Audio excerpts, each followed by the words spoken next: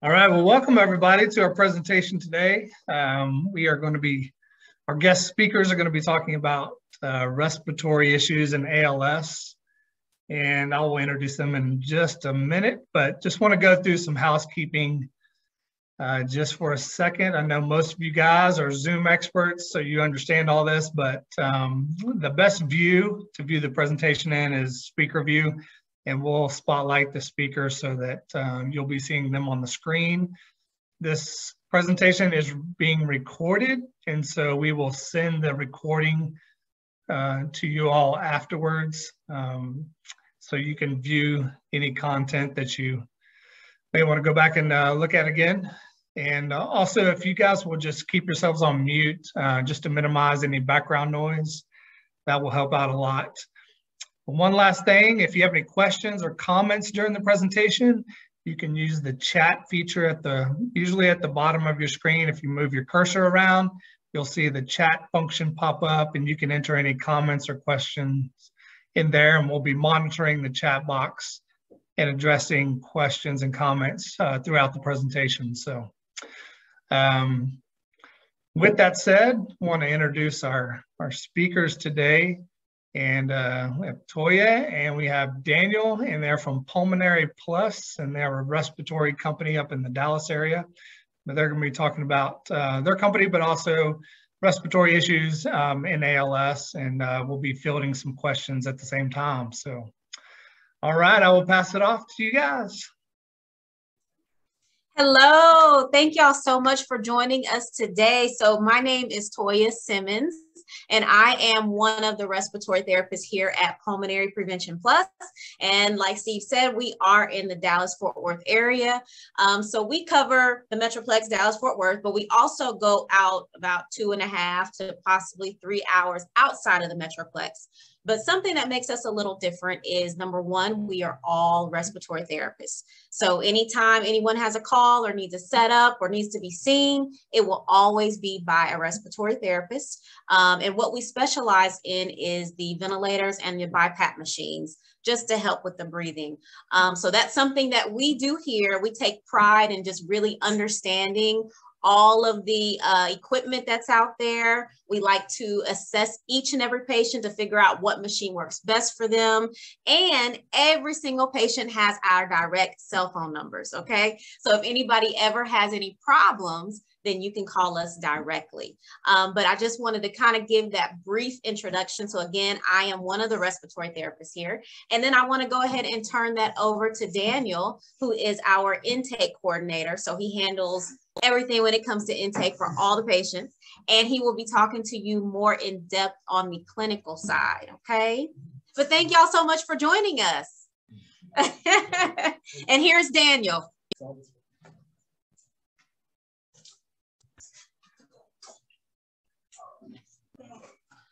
All right. How are you guys doing today? Doing good. All right. So my idea for our conversation today is just that. I'll go through what I would say is like a mock progression of what we see in dealing with, we see patients deal with, and what we try to help patients overcome in the progression of ALS and neuromuscular disease in particular. And in that progression, I will touch on different points, different things that may be able to keep an eye out for, different things to be thoughtful of.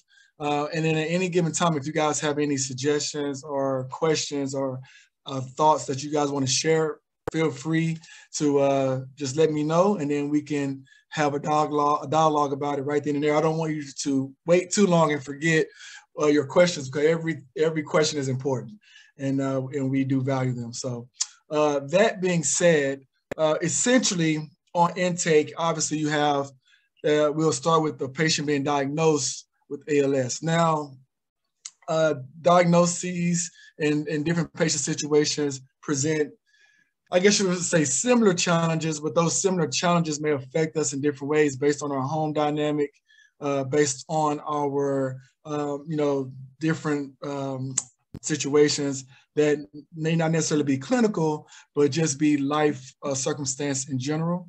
But with this mock patient scenario, a patient is diagnosed with ALS, and then you have obviously two different starts of progression. Just to simplify, you may have where it starts where patient has issues with swallowing, eating, and things of the sort starting there, or with the mouth, or you may have where it's starting from the limbs. And so in that, there's different things to start trying to be accommodating for and to keep an eye out for, and to start thinking about in the actual treatment plan for you, right?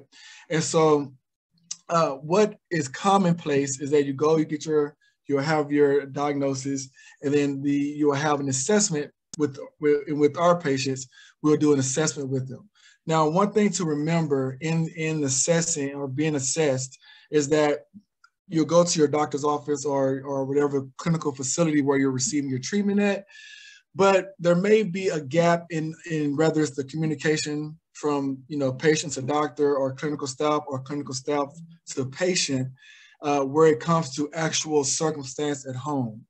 And so one thing I always want you guys to keep in mind is to be as open and as truthful with the clinical staff and with yourself as possible to create a good, solid foundation for a treatment plan over the course of the disease state, because you don't want to start off on faulty ground with the clinical staff and the patient, you as a patient or someone as a patient, being on two different pages, and it creates more obstacles in the care plan, okay? And so one thing that we offer and that we try to make sure that we're doing here is bridging the gap, or dare I say, be a go-between between the two entities, whether it's the patient in the clinical staff. And the reason why that's important is because as a patient, you may convey or communicate something to the doctors or to the clinical staff that you think they have a good grasp of, but obviously 9 times out of 10, they haven't actually seen your living conditions. And it can be something as small as your bathroom is you live in a townhome, your bathroom is on the 2nd floor, or your main living area is on the 2nd floor, and your ALS progression starts at your limbs. So now you going up and down stairs creates a different challenge, whereas someone with the same progression starting from their limbs has a 1-story home, and in their main living area, bedroom, so forth and so on, kitchen, bathroom is all on 1 floor. And so these are things where you have to start and say, okay, hey, do we need to start making a change in our living accommodations? Even before you get to the actual clinical disease state process, this is something that's very important, because what that starts to do is set a foundation for you to have a better quality of life from jump. If you're struggling to do something as simple as go to your bedroom where you want to take a nap, but you have to go up a flight or two of stairs, let's say if someone lives in an apartment, they have to go upstairs and things like that, then now, there needs to be arrangements made to accommodate for this, what would seem like to be a small obstacle, but becomes a very huge deterrent in day-to-day living, right? So that's something to keep in mind, as well as if you're not able to use or have, some people may have a shower to where they can just walk right into the shower, or you may have a shower so we have to step over into the tub, right? And so little things like that when we're coming out as clinicians, we're trying to assess how realistic or how practical it is, or the ease that you can continue to have, I guess you would say, in your day-to-day living, right? And so I want you to keep those certain things in mind, or little things such as you look forward or look towards, I guess you would say, the at some point the next steps or the progressions of the disease. What do you want that to look like? Or what are you okay with? What are you not okay with? These are things that you want to make sure that you're having communications with the clinical staff. And you may say, well, how does that fall into the realm of respiratory issues? Well, as things go forward, if you're a patient and your disease state starts from your limbs, the respiratory issues may not necessarily come as fast, right? Whereas if it's starting from your mouth, your throat, swallowing, things of that sort, where you can't protect your airways. Now there's that progression, although it all kind of ends in the same at the same destination, the progression is slightly different. So you have to know what you're okay with, what you're not okay with, in even from a mental perspective. So what you want to set a course for your life, right, in your care plan. And so let's say that you have an issue where it's starting from the swallowing effect. So when you come out, you definitely want to do little things like if you can't protect the airway, and being able to swallow is one of those is one of those telltale signs of being able to protect your airway, and how that may affect little things such as, do we start on a BiPAP, or do we start on whatever intervention respiratory wise to where we can try to overcome these things. Obviously, from a mental standpoint, if you need a CPAP, for example, because if you're not able to protect your airway while you sleep, that's going to interrupt your sleep. So we're looking at quality of life, because if you're tired, on top of having, whatever neuromuscular state, the neuromuscular stage that you're at, but you're just in general just tired, that's going to compound things that that's not necessarily that the ALS or the neuromuscular prognosis is doing itself, but it's because it's not being accommodated for, it's compounding. So you want to think about that versus, let's say if it starts at your limbs and now you're having an issue of not being able to cook for yourself, right? And so if you can't cook for yourself, being that you're not able to handle pots, pans, etc., now that can create, because of maybe a malnutrition starts to set in because of lack of eating, so forth and so on, that starts to create some physical deconditioning that's not necessarily a direct cause of ALS, but it's an indirect consequence of having ALS. So in both scenarios, what you have is an inability to keep your physical strength up, and based on ALS, but from two different starting points, right? And so it's important that, going back to the example of your kitchen being on the second floor, if you can't get to your kitchen with ease, then what do people tend to do? They tend to snack in the area where they're at. And so you become more malnutrition, or you're not getting a proper nutrition or nutritional diet because you're just eating chips maybe all day, or whatever it is that we decide that we want to indulge in at the time, right? But these little things, these little components are things to think of as we are taking into account the value that we're trying to add with dealing with this disease state, right? So going into a CPAP or a BiPAP, generally, that is the next step when you're talking about respiratory issues. You get to a point where the doctor or the clinical team starts to recognize that you're not able to, you're starting to have more difficulty, should I say, breathing, whether that's while you're sleeping only or while you're awake as well. One thing I would want to bring to you guys' attention to consider as well, and I don't think it's as readily used with ALS patients as it maybe could be, is incorporating something known as high flow therapy. And that's not necessarily with oxygen. Obviously, we don't want to use oxygen with ALS, but high flow therapy what it does is it provides an extra flow that's more comfortable and more compatible to daily use. And the reason why that's important, we actually have an ALS patient here in Dallas to where, he uses his NIV at nighttime, but because he was needing some support in the daytime, he was using nasal pillows to accommodate for his breathing in the daytime for his respiratory insufficiency. And one thing that we're discussing with the team right now is that while you're wearing, even if it's a BiPAP, right, which is considered a nighttime device, and an NIV being a non-invasive ventilator is considered a daytime and a nighttime device. While you're wearing these interfaces to receive the therapy from those devices, you're not able to eat, drink, or speak, right? Not conveniently speak anyway, right? And what that does to you is that really starts to take a toll on your quality of life. And so these are things you want to keep in mind, is that, hey, if I can't communicate effectively, if I have to make a decision between breathing or eating, right, because I need this extra flow and support to be able to overcome my respiratory effort, but in the same breath, I can't even take a sip of tea, because you may be a person who really like, you know, I grew up drinking very, very sweet tea, obviously being in Texas. I grew up drinking tea. So if it's not something, and these are little things, right? Ernest said yes. He seconds that.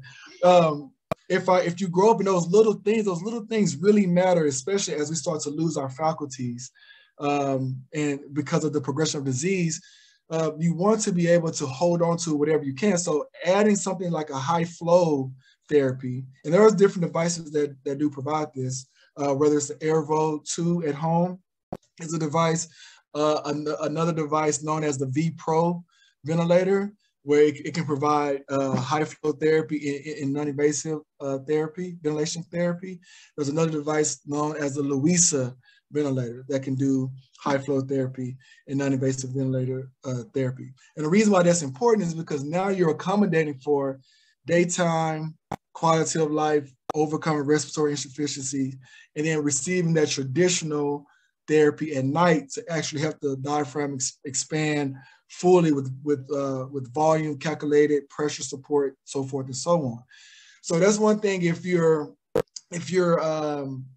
needing support in the daytime, because obviously everyone's at different progressions in their status of their disease. But if you're needing, or you're starting to find, should I say, that you're needing a little bit more support and help in the daytime, ask your doctors about high flow therapy. It's not necessarily, people do use oxygen with it, but I don't want, in your case, or in this case of neuromuscular disease and ALS, I don't want you to confuse high flow therapy with oxygen therapy.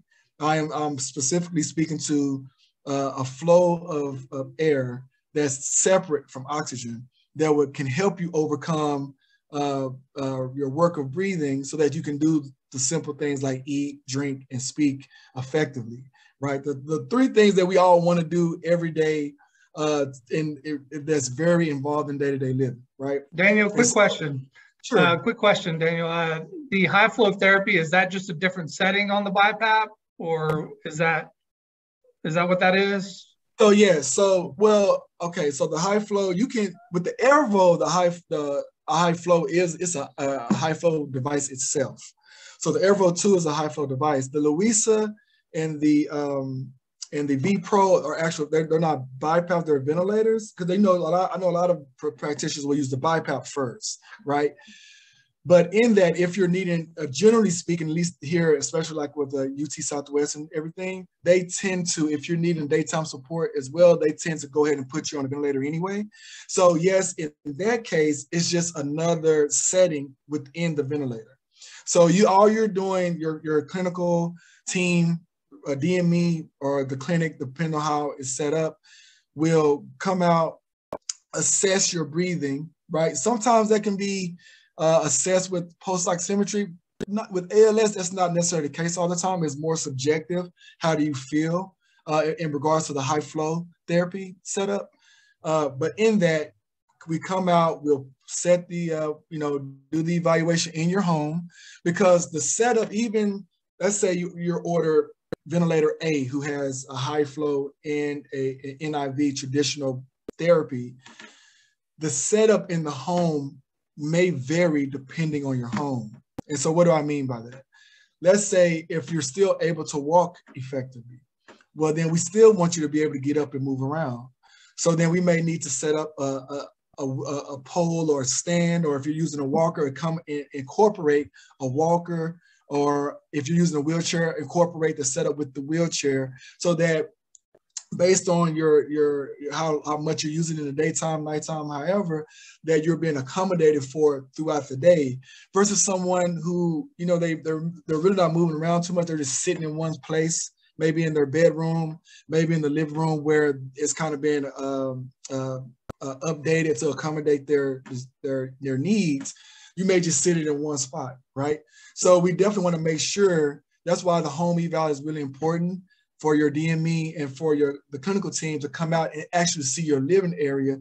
And I would implore that that's what happens even prior to setup, so that it can be accommodated for whatever your day-to-day needs are, is accommodated for. And so, yes, it would just be a program 1 setting, a program 2 setting, and that's it. So now you're accommodated all day. Another thing I will say, kind of, I guess, taking a step back into the BiPAP world, BiPAP realm. If you're just needing support at night and your clinical team and your doctor just says, hey, we need support at night. One thing I want you to keep in mind is that there's a difference between, generally ALS and neuromuscular patients will get a BiPAP ST, meaning spontaneous and timed backup support.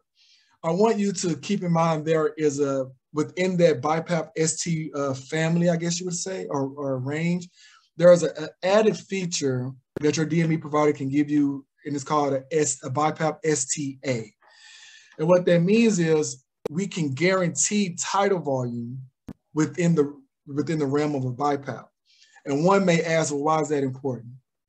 That's important because in general, BiPAPs will accommodate and adjust for your upper airway or sleep apnea or apneic deficiencies. And with ALS, yes, we want to accommodate the apneas and things of that sort, the upper airway obstructions and things of that sort. But we also want to make sure that you're getting adequate tidal volume to make sure you're getting that proper lung expansion. And that if you're not, that in the moment, the machine is making the necessary adjustments. So if the doctor is wanting you to get, a volume of 600, and you're not getting that volume of 600 or 700 or 800 or 1,000 even, then we want to make sure that we're setting that in the BiPAP ST and that it's accommodating for it right then and there. And it's not so much after a reactionary thought process. So not being, oh, you haven't been reaching your volumes for 2 months. And then you go into the doctor's office, they see your download, and now it's like, well, let's raise your pressures. Well, now you've gone 2 months without hitting your volumes. And so we want to make sure that in the moment we're flexible and that we're being accommodating throughout the progression. Because obviously, as we know, things with ALS can change or neuromuscular can change overnight. And we want to make sure that you're being accommodated for in that. Another thing that I would say briefly about BiPAPs that I would consider to be an advantage over maybe a non-invasive ventilator is that with the BiPAPs, because of the nature of the device or the level of device that it is, you're able to make, the practitioners are able to make the adjustments remotely. So let's say that you are a patient who lives in a rural area and it's really hard to get into the clinic. And you may say, well, the clinic may say, well, we really want to guarantee the tidal volumes. And traditionally in that, they will order a ventilator. But with a ventilator, even if we're able to see your volumes remotely, the clinic themselves are not able to make any adjustments to those pressures remotely to be able to to make that adjustment on the site. They will have to call the DME company. The DME company then will have a response time depending on the DME company, depending on where you live, depending on what their schedule was. And you can go a day or two, a week or two until it's actually adjusted, because then they will have to write an order, this, that, and the third. Whereas if you had a BiPAP STA that was set up by the DME company, the clinic obviously would have access to it. They would see it right then and there. They say, hey, we got to get more volumes for patient A. They would up your pressures right then there on the spot. And when you went to sleep that night, it would adjust, right? And so those little things, that preventative outlook, that being able to, as I say, call an audible in the moment, goes a long way with effective care planning, right?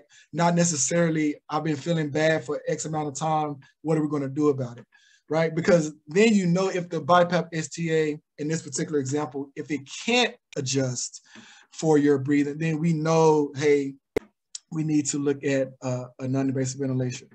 Another thing that I want patients to be aware of is actual accessory setup with your devices. So we spoke about the high flow therapy. And with the high flow therapy, I want you always to remember as well that you would need to add humidity with that. And that's just a comfort measure. I don't want you guys to necessarily be on the high flow therapy and it's just drying you out. So that's just kind of like I guess a pin in that and kind of think about that. But that aside, I want you guys to think about what we would consider active circuits and applying that to your treatment. And you say, well, what do you mean, Daniel? In that, traditionally, what we have with home, a non-invasive ventilation setup, is that we have passive circuits. Passive circuits just means that there's an expected leak in the circuit. And so the patient and the machines in that always has a certain amount of continuous air blowing in the circuit, so that in that, the patient will have to pull past that continuous air, which in this particular case with neuromuscular, it can create an added work of breathing, right? To where you're not able to accommodate for that stress that's put on the effort, because you're always having to pull past that air, and it's not as trigger sensitive to respiratory insufficiencies. When you're adding an active circuit, so you say, well, Daniel, what's the difference with the active circuit? The active circuit has a pressure line added to it, and it uses what's called you have to use what's called a non-vented mask, to where all of the leak that may occur or that will occur, the exhalation that will occur, is at a different, usually at the back. It's not at the patient interface, it's at the more towards the actual vent itself. But what it would do is it would allow for the triggering to be more effective, right? And in that more effective triggering, you're not causing more stress on the patient.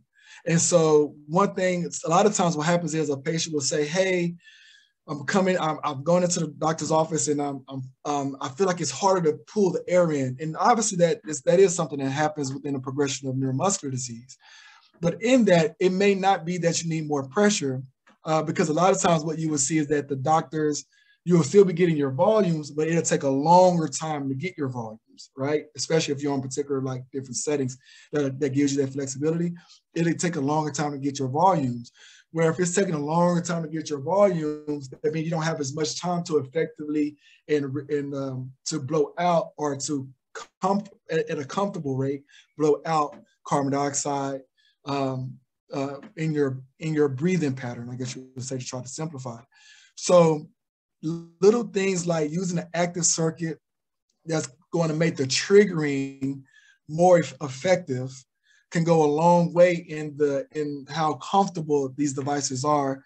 Because a lot of times what you will see is, because the devices aren't comfortable because of little things like triggering, patients will get discouraged from using it, and they just won't use it as much, and then their treatment plan suffers because of it.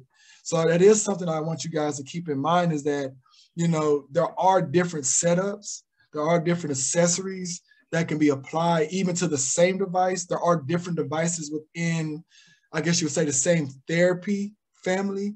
So we've seen where one device, that on the same settings works better for another device, and vice versa, depending on the patient scenario. And so, for example, going back to the example where you have patients who may have issues in their progression started with their limbs first, and you start to lose that strength in your hands and not being able to effectively even do little things like pressing buttons, right? A lot of the manufacturers will have screen touch devices.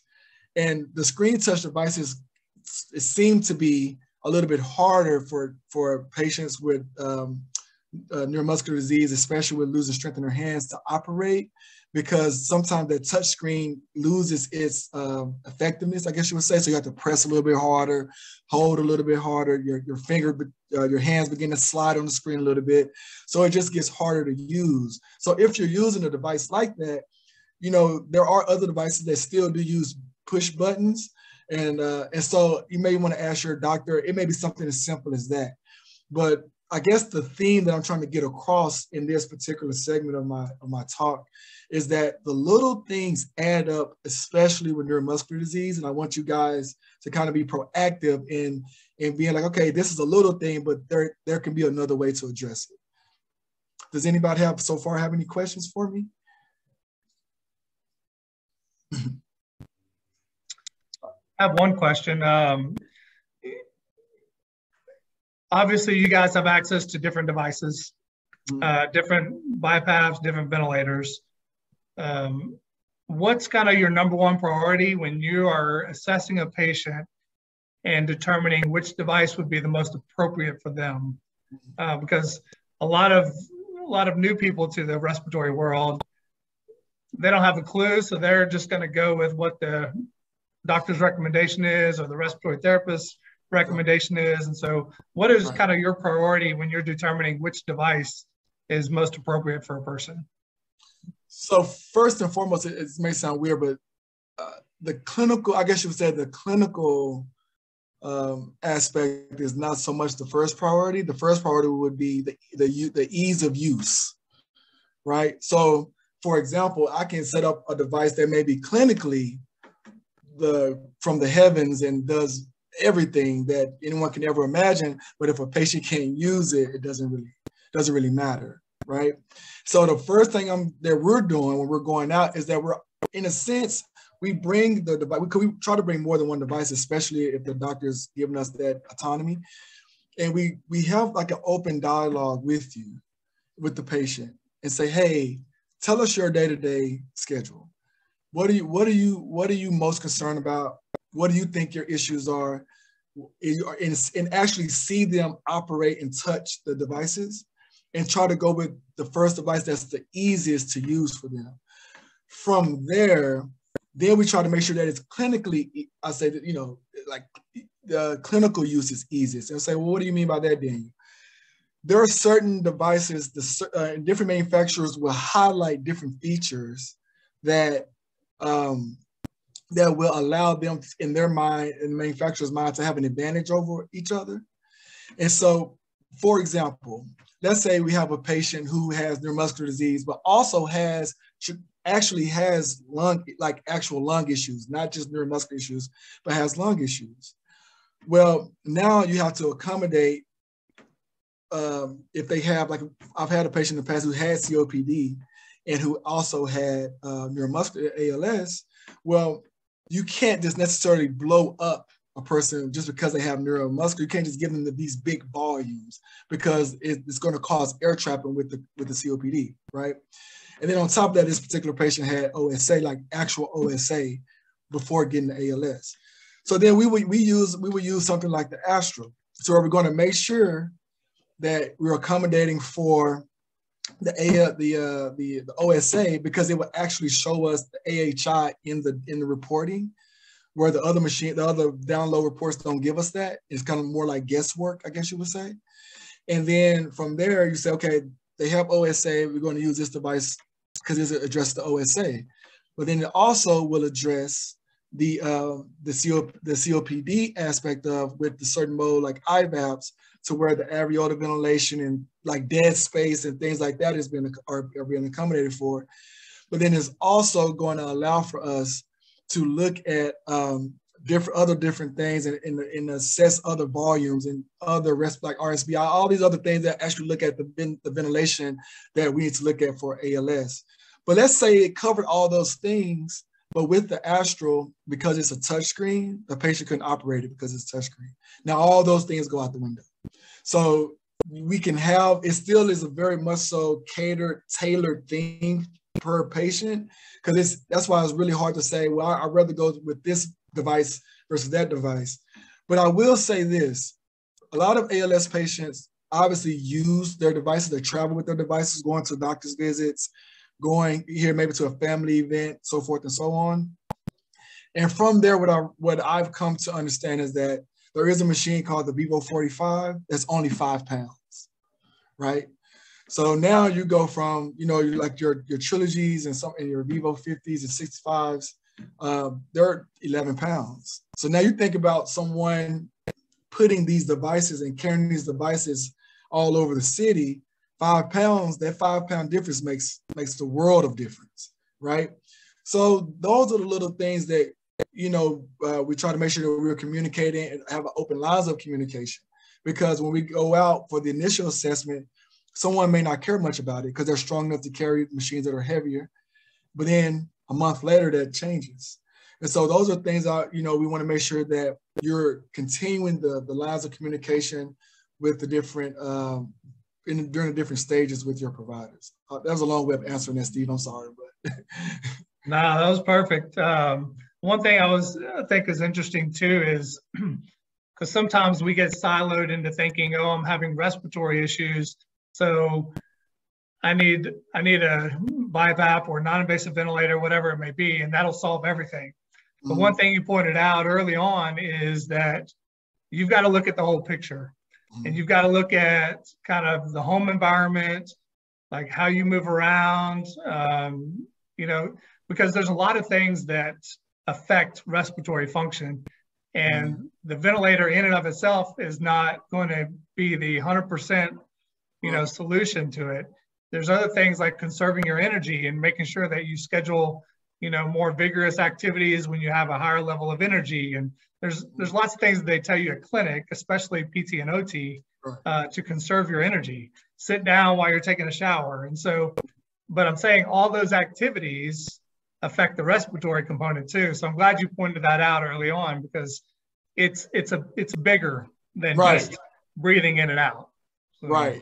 Right, and exactly. And just to piggyback off of that, that's why I brought up the nutrition aspect of it, because that's probably just with respiratory patients in general, that's probably the biggest obstacle. Because when you're having issues breathing, if you know, when you're swallowing, you're not breathing, right? When we're talking, technically, we're not breathing because you have to take a breath and then we let out a lot of air, which I seem to have at times. So that being said, you know, you do want to understand that this may sound awkward, but you almost have to treat your body like a fine-tuned athlete in a sense, because your respiratory function isn't obviously quote unquote normal. So you want to make sure that you're feeding your body the nutrition that it needs to recover day in and day out from that extra work of breathing. And so for some patients, I explain to them, because it's so taxing on them to walk across the room, I would tell them, your walking is like my running. Your sitting is like my walking. Just to give them the illustration and how much it really is taxing and really putting stress on their body. So you have to really, in the overall broad scope of things, make sure that you're treating your body and your mind, right? Because if you get into a mental space to where you get discouraged, then that throws a lot of your treatment plan out of the window too. So we want to make sure that we're being practical in what we're doing, that we always include the quality of life component, but we also want to make sure that in that we're not sacrificing too much of the clinical treatment plan that needs to be in place to make sure that you're getting the effective care. So that's one thing. So any other questions in regards to that? And I'll just touch on a couple more things and I'll just open up for dialogue, if that's okay. Yeah, just a reminder, if you guys want to use the chat, feel free to enter questions or comments in the chat bar if you have any. One thing that I think, Dan, you just said was sparked kind of this thought of a lot of times when we're progressing, our body naturally compensates, right, for these deficits. And so we may not necessarily know that changes are happening until we look back as to kind of what's our normal baseline. But that kind of run walk analogy was interesting because, yeah, people naturally compensate. They don't even realize it. They're compensating by using other muscles that they don't normally use, like all their trunk muscles that normally they don't use all of those to get a breath in, but now they have to because of some of the weakness that's happening. And so I think that's a good point that you made on that. So, but any other questions, feel free to put those in the chat, or if you want to unmute and ask a question. Kathy has one. What number do I call for an appointment? Are you talking about with Pulmonary Plus? Or with Daniel. With Daniel? Oh, well, you can. I can give you the number. Are you in Dallas or close? Well, we actually live in Midlothian, closer okay. Yeah. Closer to Ovilla. We're on the north side. South Cedar Hill. Yep, I'll give you my number. Because all our numbers, that's what like Toya was pointing out earlier. You can call us directly anytime you want to. It's always a therapist. We're always here for you. Sometimes people even text us, so forth and so on. So my number is, I can tell you right here now, is 469-371-4910. 10. And that's one thing to remember too, guys. I can't speak for other DME companies, but you would like to have a go-to person, even though obviously you can't always get the same person, but you want to have a personal relationship with someone in the company that you're getting your services from, a consistency, because, you know, sometimes, like Steve was saying, we normalize decline, and someone who's consistently seeing you, who's coming out month after month for, you know, whatever, they may notice something that you didn't even realize was happening, right? I guess I would use like the weight analogy, like someone who's losing weight, you know, they may have lost 10 pounds, but they didn't see it because they're seeing themselves every day in the mirror. And because you're seeing yourself every day in the mirror, you don't necessarily see the weight loss. And then someone who hasn't seen you in, you know, a certain amount of time, he's like, oh my God, you lost X amount of weight. It's the same thing. We overcome things slowly. Is like the boiling pot that's slowly going up, right? And you normalize the temp or the temperature, and we want to make sure that we're trying to keep some consistency in your care plan and that's the people who take care of you is involved in that. So, but thank you. Any other? Yeah. Let's see, there's a comment in the chat. Yeah. Karen says it's very difficult when you live in a rural area west of I-35 to locate people with knowledge of ALS. It'd be beneficial to ALS patients and also your company to go out and train home health and hospice agencies. Yeah. Yeah, I mean, that's something, if you know, I would say this, we're always open, even if, we've done this in the past for other like patient diagnoses. If it's an issue to where they're not even our patients, but as long as obviously we get like the clear from like for HIPAA and stuff like that, you want us to talk to someone, we don't have any issues doing that. Like we've spoken and helped people, even though we don't service Arkansas, we help people in Arkansas, Louisiana, because their providers or their home providers may not have, I guess you would say, the experience to pull on to service different situations. And so we don't have any issue. We're literally here to try to raise the standard of DME and the clinical application of DME and the providers for anyone who's looking to be helped. And so feel free, I gave my number out earlier, feel free, if you have a hospice, home health that you want us to speak with, we would love to. We've had experience with hospice and home health and work with the patients, depending on what the scenario is and everything. So that is something that we do, so. And Kathy asked a good question. What does DME stand for? Oh, I'm sorry, durable medical equipment. Yeah. That's what it stands for. Yeah, one of the big challenges, respiratory-wise and just in this whole medical equipment world, is learning the jargon and learning kind of because there's a different language that's being used. And there's a lot of terms that are being thrown out there. And so it's almost like learning a new language. Yeah. So yeah, that's what it means. And let me say, the goal isn't in traditionally in the DME or durable medical equipment world is the companies were just, you know, it was standard just to deliver the equipment and kind of sign off on it. This is how you use it and kind of go. And that's just not, I think that definitely, I know that needs to be updated. Ideally, the things that, you know, I came out of the inpatient world, and the way that I used to think about care and what I thought was applicable for someone while I was in the hospital servicing them versus what they're doing at home is two totally different worlds. You know, so I do want to make sure that you guys understand that and make sure that that the people that are servicing your home equipment are knowledgeable and they're not just dropping it off and saying good luck. So, yeah. That's what they're doing. They're mailing it to you and saying good luck. Yeah, I'm sorry to hear that. I know. Yeah. I'll call you. Okay. I'll answer, I promise. And Karen says half of our hospice agencies did not support the trilogy, and those that didn't know anything about it. So I think there's a big gap in education there. So let me kind of, yeah, and I'm gonna touch on that in regards to them supporting the trilogy and their knowledge of it. Traditionally, the trilogy has been treated like a BiPAP. They kind of set it and forget it in a sense. And so there wasn't enough emphasis put on what setting to use, why to use that setting, when the settings may need to be adjusted, so forth and so on.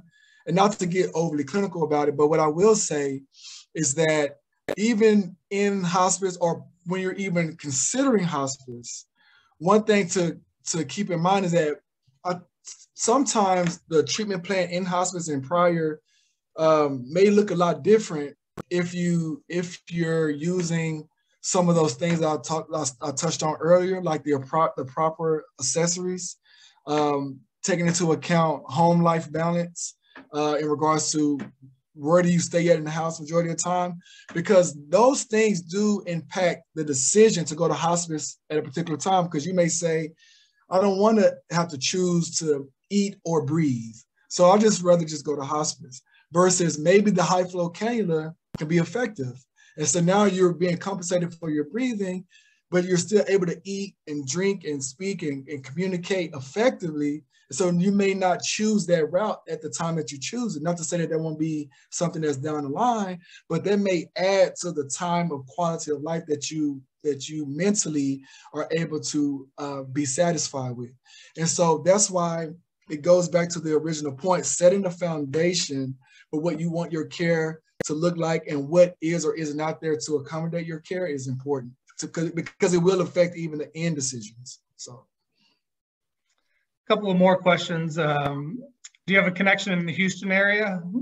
That's one question. So. A connection for a DME or a connection for a doctor? Assuming a DME. No, not a DME. No one that I would say this. No one that I would put my name on. So, that's just me being honest. All right. And George asked, what's the best way to use Philips Respironics cough assist to expand the lungs? Okay, that's so probably very involved, isn't it?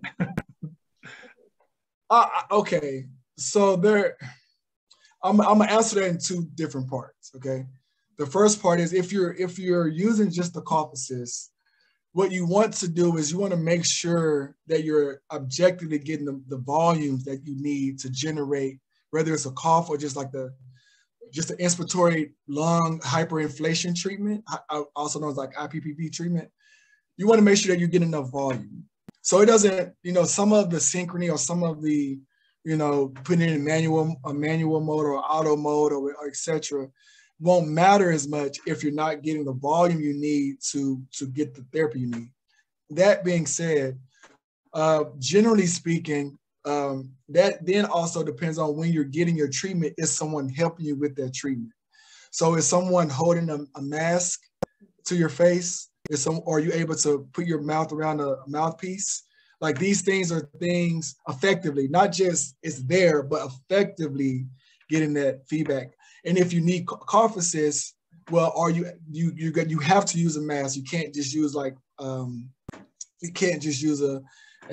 mouthpiece. Or if you're on a ventilator and you're trached and you're getting a cough assist, are you getting the volumes back? But in that, is the therapy actually getting good pulmonary toileting? One of the biggest issues that I would say with cough assist, and whether you're invasive, especially invasive trach patient, or if you're non-invasive, is that non-invasively, the synchrony with the volume and getting the breath in and out, it seems to falter a lot with the T70 or the traditional cough assist. It's the best that's been around, but that being said, it's not optimal, I guess you would say, in regards to patients breathing in and out with the mask, especially if they can't hold it to their face. And then secondly, with invasive patients, that you do increase the risk of infection because you're switching back and forth, you're switching circuits, going from the T70 cough assist, breaking that circuit, going back to your ventilator, catching your breath, and all these things. Now, what I will say is that there is a device out there known as the Voxen. I'm not sure if you guys are familiar with it, but it stands for ventilator, oxygen concentrator, suction machine, nebulizer. And the biggest advantage that that machine has, especially with our neuromuscular patients, is that it provides breath sync technology on the ventilator with the cough assist. And what that does is that allows for the ventilator to give you breaths while you're getting your cough assist therapy. And that goes a long way with pulmonary toileting and getting those secretions out and keeping the airway clean. So I would say, especially if you're invasive, to look into, I use my cough assist. Yeah, if you're using a cough assist on the trach, I would say you definitely want to try to use the auto mode and have the auto feature, and have the actual providers titrate it and adjust it based on your breathing to where it's most comfortable at the home. And you even may want to try that in different positions. Everyone is not comfortable doing the cough assist sitting up. Some people may be leaning back at certain angles, so forth and so on. But if you have a ventilator and the cough assist and you're trached, I would suggest the Voxen, because I would just suggest that device because it just has done really well with pulmonary toileting. It's just really good at that. And so, but aside from that, the T70 is effective, but you just have to be a little bit more precise in the application of it. So. Yeah, good. Sonia has a comment. She said, "It's my understanding that my pal's trilogy is addressing his respiratory failure and his sleep apnea. He is bedridden and is primarily peg fed." Okay. So I guess, yeah. Is that correct? Is that accurate? Is it the trilogy addressing respiratory failure and sleep apnea? Yes. So if they're addressing sleep apnea, then I'm assuming it's in AVAPS mode, right? I'm assuming that. I don't know, but I'm assuming that.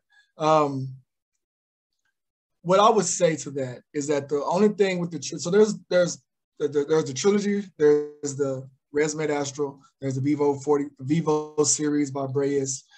What I would say to that is that the only thing that I generally am hesitant about with the trilogy, not to say that we don't have trilogy patients, but we have about 250 ventilator patients, and only 20 or so are trilogy.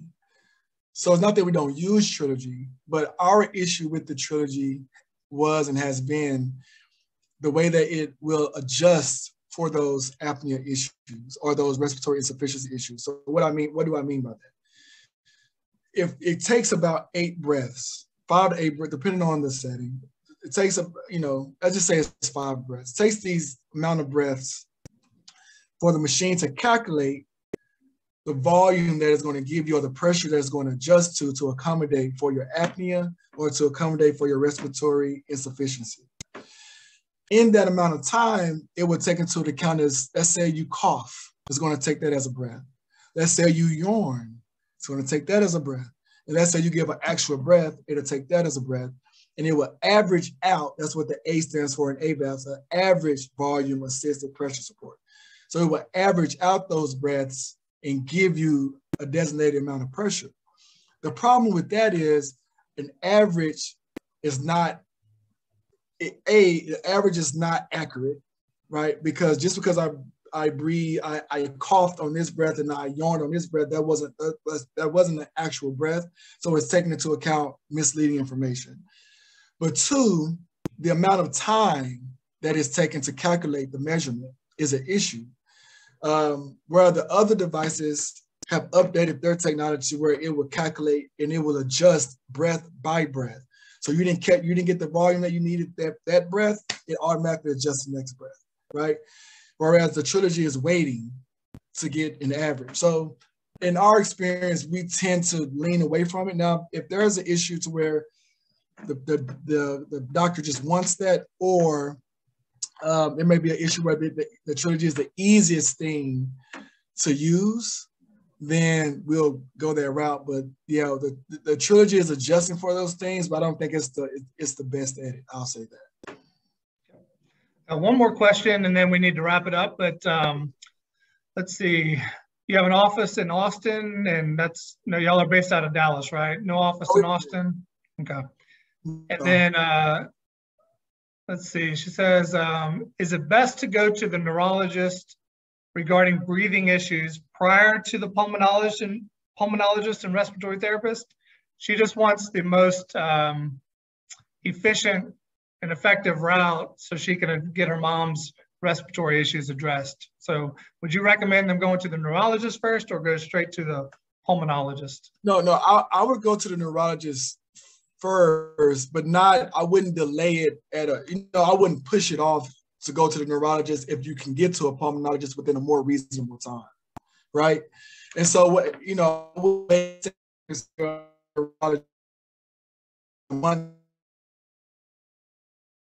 so that the pulmonologist can have information to make a decision about your respiratory treatment. But there are some clinics where it takes 6 months. You don't want to wait 6 months to address your breathing, just to wait for the neurologist first. So even in that, you have to really look at your scenario and make the call based on what information you're given and what's available to you. Ideally, if you can go to the neurologist first, go to the neurologist first. But if not, don't delay it to the detriment and not see your pulmonologist within a reasonable amount of time. Great. Awesome. Well, thank you, Daniel, and thank you, Toya. We appreciate you guys joining us today and presenting for us. And thank you all for joining us. If you've got questions, and just a quick note, I messed up Daniel's phone number in the chat, so I think somebody put the correct one after that. So just make that note. I messed up on his phone number. So, but we'll also include their contact information in our follow-up email with the recording of this presentation. And so if you want to connect with them at any point, you'll have that information available to you. So thank you again for joining us today, and we appreciate you guys participating. And thank you again, Daniel and Toya. Our pleasure. Thank you, guys. Have a good day.